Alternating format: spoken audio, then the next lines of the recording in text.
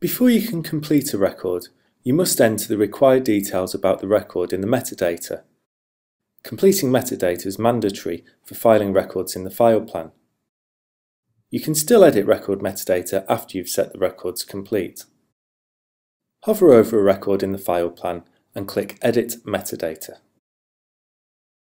The Edit Metadata page displays. The metadata fields you see on this page depend on the file type and whether or not record types have been associated with the file. The metadata is divided into sections, with additional sections dependent on if a record type has been associated with the item. Every file includes the Records section, which is a default set of basic metadata fields.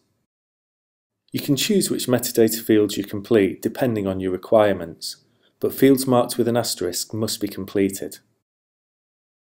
You can't save this page until you complete the mandatory fields in each metadata section. When you're finished, click Save. You'll now be able to complete the record.